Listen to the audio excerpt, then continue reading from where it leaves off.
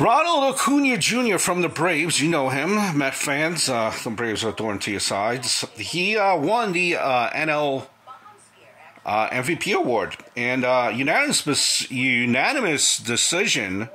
Some little people are a little bit up in arms. Not so much that he won, but the fact that it was unanimous. Mookie Betts was also, I think, in the conversation. And I think they were both deserving, actually, in Acuna and Betts. Acuna had a slightly higher OPS. Mookie had the slightly higher WAR. Acuna had the most, I think, glitzy SB stat. Betts played stellar defense in right field, second, and shortstop. Two guys that I enjoy to watch baseball. I wonder if Betts had hit maybe one more home run to reach the 40-40 club, if any of the voters would have been swayed.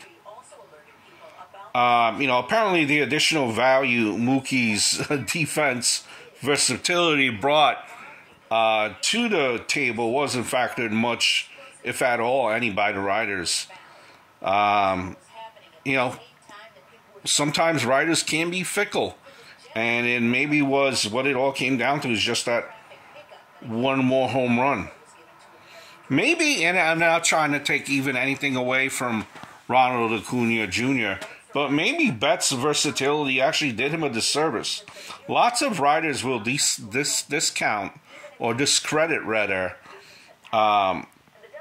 defensive metrics for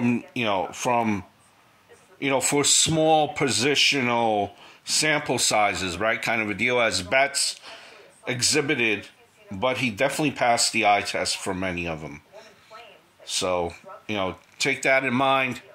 Ronald Acuna, this year's NL MVP. Hey, it could be Betts next year. I wouldn't be surprised.